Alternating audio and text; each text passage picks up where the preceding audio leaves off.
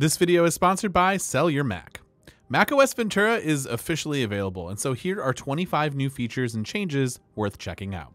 In the Mail app, there's a new undo send option that will appear at the bottom of the sidebar once you have sent an email, and you'll have 10 seconds to click it before the option disappears and your message is actually sent. If you end up sending an email asking something from someone and you haven't received a reply for a while, Mail will intelligently surface the message in your inbox and ask you if you want to follow up the email.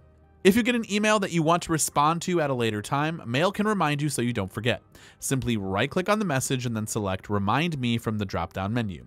You'll see options to remind you in 1 hour, tonight, tomorrow, and remind me later with the ability to choose a custom date and time. You can also compose messages in Mail with the option to schedule them to be sent at a future time and date. Simply click the icon next to the send icon and from the drop-down menu select Send Now, Send Tonight, or Send Later with the ability to customize the date and time for that message to be sent. You can now use your iPhone as a microphone input by simply heading into System Settings and under Sound. In the Input tab, you should see your iPhone listed as a continuity camera type. In Ventura, you can preview recognized files with Quick Look, just like you can in Finder. Simply press the spacebar on a result to open up a preview window. Text-based documents also include full copy selection support. In another turbocharging enhancement to Spotlight, you can now perform quick actions from the search field without opening the corresponding app. For example, you can create a timer by typing Start a Timer, and the Clock app will show a dialog box asking for how long. Other quick actions include set an alarm, turn on a focus, run a shortcut, find the name of a song with Shazam, and much more. When Apple first introduced the tab groups feature for Safari, one disadvantage of using them was that you couldn't pin tabs to the left side of the tab bar. In Ventura, you can now drag the tab of a website in a tab group to the leftmost side of the tab bar, and it will stick, thus pinning the tab in the tab groups. You can now quickly see and copy the password of your known Wi-Fi networks on your Mac by heading into Settings, Wi-Fi, and then simply right-click the Wi-Fi network and select Copy Password. Safari browser's built-in password suggestion feature just got more convenient, as there's now an option to edit a strong password that is suggested by Apple, which allows it to be tailored to the site's specific requirements. Click a suggested password, then choose other options to access the Edit Strong Password dropdown. From here, you can change the characters that have been suggested, and you can also opt for quick access to easy type or no special characters options. Heading back to tab groups here in Safari, you can now share an entire tab group with someone by simply clicking the ellipsis button on the tab group of choice in the Safari sidebar, and then select Share Tab Group. The Messages app has inherited the option seen in iOS 16 to edit sent messages. You can edit a message up to a maximum of 15 minutes after it was sent. Simply right-click on the message in question, then select Edit from the contextual menu.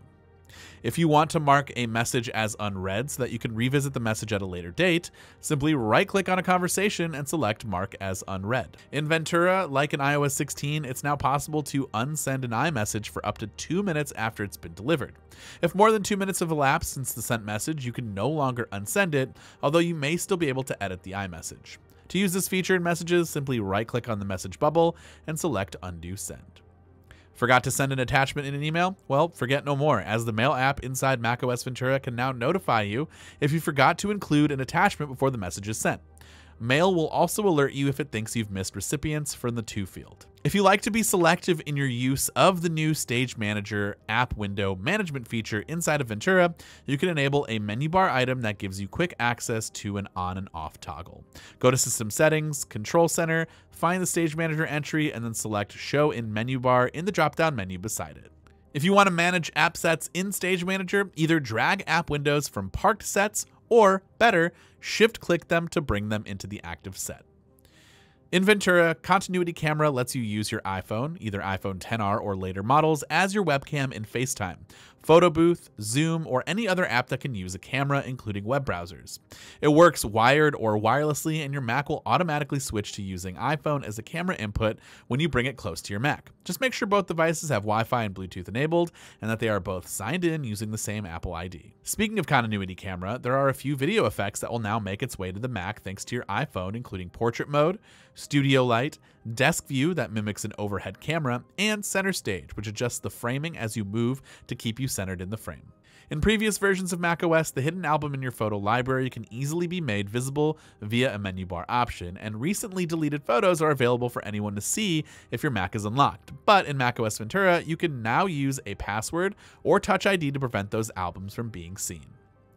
In Ventura, Apple's Live Text feature can be used in paused video frames so that you can use functions like copy and paste, look up, and translate. Live text works in Photos, Quick Look, Safari, and other apps that support video. Apple has also added language recognition of Japanese, Korean, and Ukrainian text. The Maps app allows you to plan a route that has multiple stops instead of just a single destination. While Google Maps has actually had this feature for quite some time, this is the first version of Apple Maps to add such support. When entering a destination, Apple Maps allows you to add up to 15 locations to stop en route, and the app will show you the route to each stop in turn. Like in iOS 16, you can lift the subject from an image or isolate the subject by removing the background.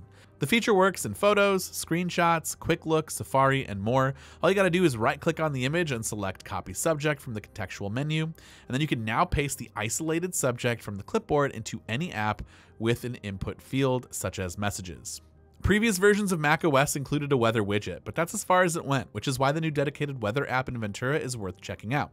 If you're coming from an iPhone or iPad, the Mac app will look familiar. It has all of the features of the iOS app, including animated weather backgrounds that change based on the weather at your location, severe weather notifications, air quality monitoring, weather maps, and forecasts.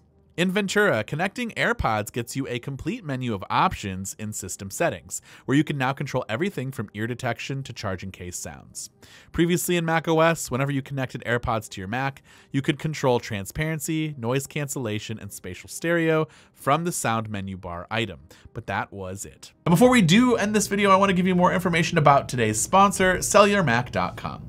SellYourMac.com is now an OWC company, and SellYourMac.com is the #1 most trusted Apple trade-in website out there. The website helps Apple users get cash back on their used devices to help fund new Apple device purchases. So whether you are upgrading to the iPhone 14 lineup, or you have a Mac sitting in your closet from your last upgrade, you can get an instant price using the trade-in tool.